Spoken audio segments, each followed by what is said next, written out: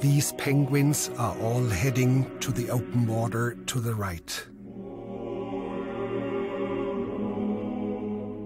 But one of them caught our eye, the one in the center. He would neither go towards the feeding grounds at the edge of the ice, nor return to the colony. Shortly afterwards, we saw him heading straight towards the mountains, some 70 kilometers away.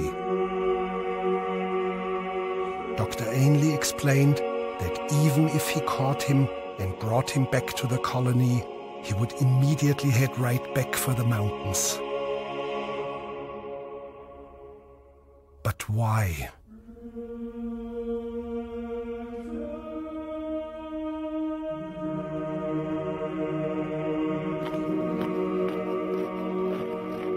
One of these disoriented or deranged penguins showed up at the New Harbor diving camp, already some 80 kilometers away from where it should be.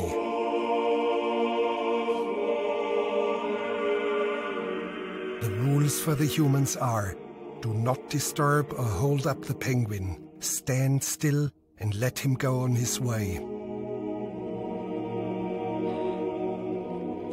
And here he's heading off into the interior of the vast continent.